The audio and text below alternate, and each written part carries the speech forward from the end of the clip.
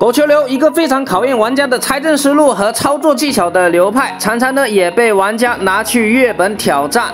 今天呢，我们就更新一把13本的部落战闪震狗球，平推一个16本。我们看一下这个英雄盲王呢，也是只有可怜的62级，没有宠物，7闪1震。这边的话呢，开局从这边下了一个投石车，这个阵型的话呢，防御也基本都是满15以上，算是一个16本的前中期吧。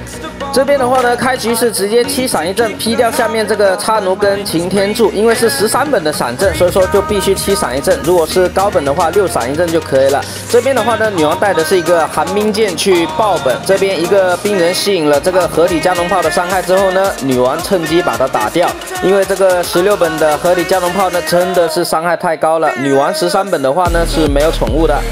这边呢再续了一个胖子扛伤害，从这边进去爆本。盲王的话呢，从这边溜边，女王再往前走呢就可以爆本了。爆本的时候呢，受到伤害直接果断开大招，这样就可以秒掉这个16本。这边超炸开完城墙之后呢，盲王也是直接立刻开大招冲进去把这个叉奴加农炮打掉。后面的话呢跟了一个飞盾跟猎手，哇，女王的话呢就被这个盲王隔墙给打到了。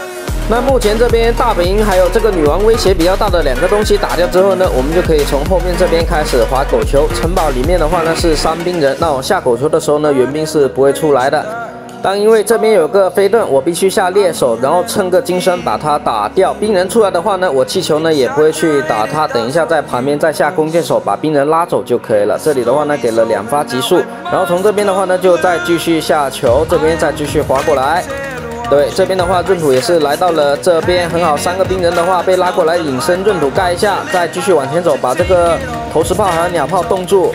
再稍微拉扯一下冰人，闰土呢就可以把这个投石炮给打掉，然后冰肉再动一下这边的合体箭塔跟防空，这一波气球跟上来就3星没问题了。还有这个阵型呢，也不是我们经常所见到的16本的那种常规阵，还有是这种舞蹈阵。舞蹈阵的话呢，拆阵起来也是比较好拆，所以说就造就了这个13本平推了这个16本的可能。